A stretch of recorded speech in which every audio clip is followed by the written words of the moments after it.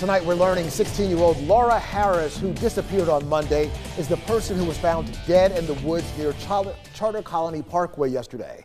You're watching 8 News at 6. I'm Eric Phillips. I'm Heather Hope. 8 News reporter Madison Moore spent the day in the area, and she is joining us live with now more details. Madison. Well, Eric, Heather, good evening. I'm live here on Charter Colony Parkway, right near where her body was found yesterday. Now, details are still limited, but police say her cause of death had no signs of foul play.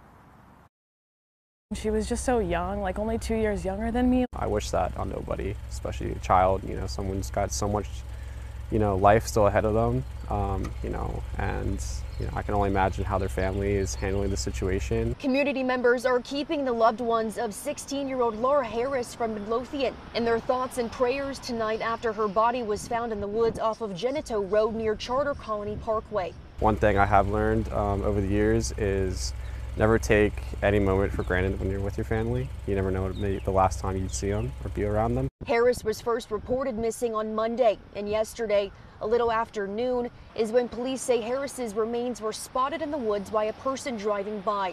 Chesterfield police and a forensics team on scene spent hours collecting evidence. We still don't know how long her body was in the woods for, but after an examination, police say her death had no signs of foul play. Midlothian resident Renee Basir says this is just another reason to hold your loved ones close. My condolences go with them. I know they must be going through a really hard time, and that I'll be praying for them. That's going to be really hard to go through.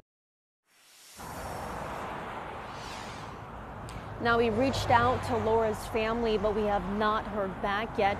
But as we said, Chesterfield Police is still investigating this incident, and we will keep you updated as we know more. But for now, live in Chesterfield, I'm Madison Moore, 8 News.